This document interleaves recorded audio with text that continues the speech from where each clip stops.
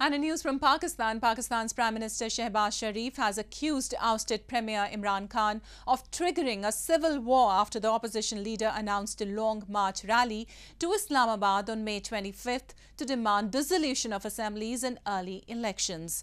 Sharif said the nation will hold Khan by the collar for his nefarious designs. Pakistan's Prime Minister Shehbaz Sharif has alleged that PTI chairman Imran Khan wants a civil war in the country after the opposition leader on Sunday announced a long march rally to capital Islamabad on May 25 to demand dissolution of assemblies and a date for elections. This comes as local media reported last week that the ruling PMLN and its allies have reached a consensus to complete their term until 2023, suggesting there will be no elections this year while the country faces a political and economic crisis.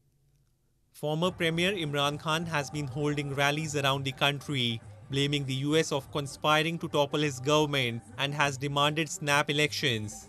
PM Shehbaz Sharif warned the nation will hold Khan by the collar for his nefarious designs. लिहाजा अगर वो इस मुल्क के अंदर खुदा न खास्ता एक अपना सिविल वॉर कराना चाहता है तो उसकी बहुत बड़ी भूल है पाकिस्तान के अवाम उसका गिरबान पकड़ेंगे.